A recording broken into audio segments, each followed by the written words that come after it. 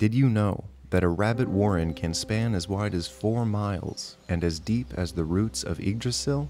Welcome to the incredible truth and extensive history of nature's supersonic horn dogs. In the age just before history, rabbits towered over Earth's other inhabitants.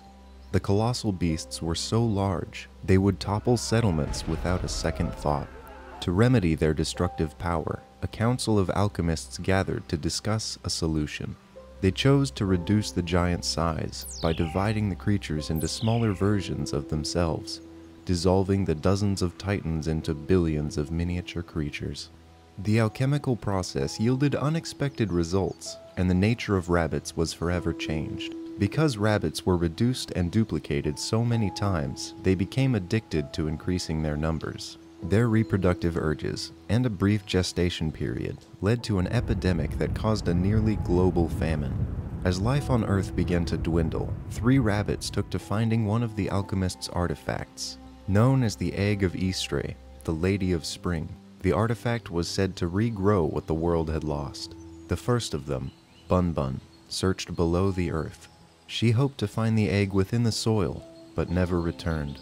The second, Snowball, sought the wisdom of the world turtle. He came to the cemetery it called home and offered his left hind foot for answers. The turtle instead swallowed him whole, leaving only the foot behind. The third, known as Thumper, stumbled upon the egg in a bout of luck. It lay beneath the thorns of a large bush. The world regained its lost vitality, and many of the rabbits left Earth to live on the moon. Did you know that rabbits can move at speeds of up to 860 miles per hour when they feel threatened? The resulting sonic boom receives a 32% on Metacritic. Rabbits don't actually have ears. The protrusions on the tops of their heads are a form of advanced antenna. They amplify a rabbit's awareness and senses so powerfully, they have a sort of omniscience that covers a half-mile radius. Most rabbits pass the time foraging, fleeing from predators, or getting piss-drunk with friends.